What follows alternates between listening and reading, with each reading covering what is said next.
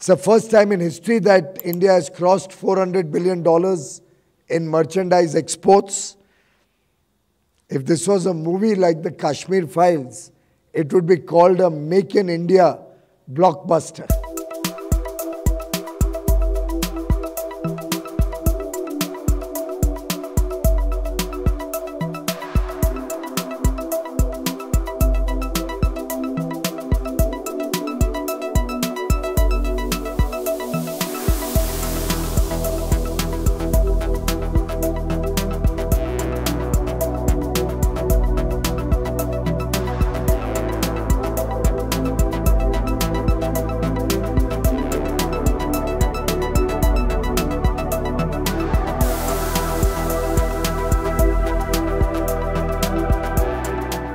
Truly a day of celebration, not for me or for the government. It's a celebration for the people of India. It's a celebration for every single individual in this country. Because today we are showing to the world that despite all adversities, whether it was the COVID second wave between April and June of 2021, the first quarter, the Omicron wave, December, January, earlier, some time back, whether it's the war between Ukraine and Russia and the associated sanctions and all the disturbances that the world is seeing, the world is facing, that India has experienced. India is facing such challenging times. So many times we had cyclones in different parts of the country, whether western part or eastern part. Despite all of these difficulties, it is a true testimony to the sheer grit, determination, self-confidence, and the capabilities of our young entrepreneurs, of our farmers, our exporters, our MSME sector, small and medium industries, our tiny industries, our handlooms, our handicraft sector, the dairy sector. It's a collective show of strength that India can do it, we have done it, and we will continue to excel.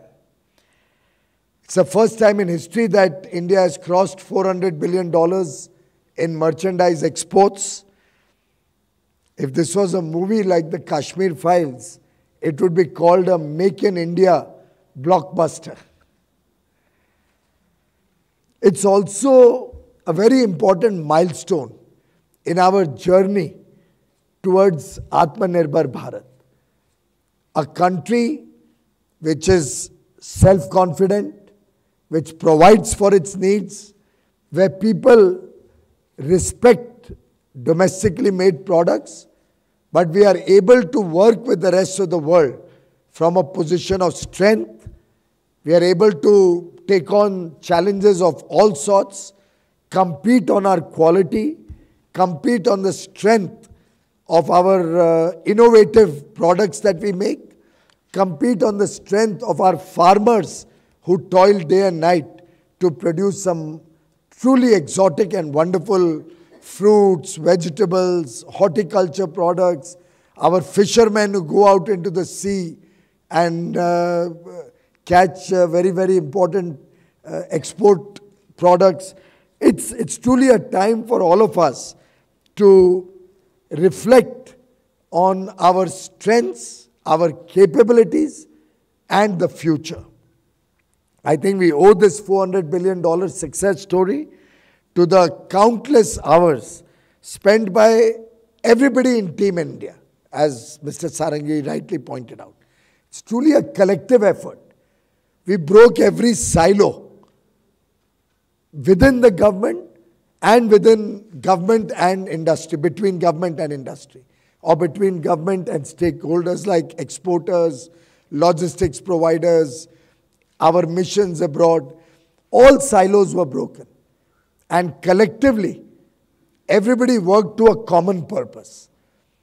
I must thank all the banks who also made it possible to have adequate financing, to the insurance companies, to the various ambassadors or high commissioners, all the missions all over the world, who also became a part of this success story, the part of this journey.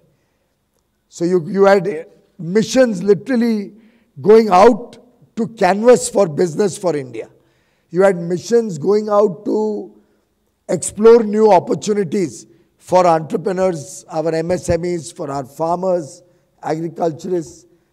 And with this collective effort, which was driven with the inspirational leadership of Prime Minister Modi.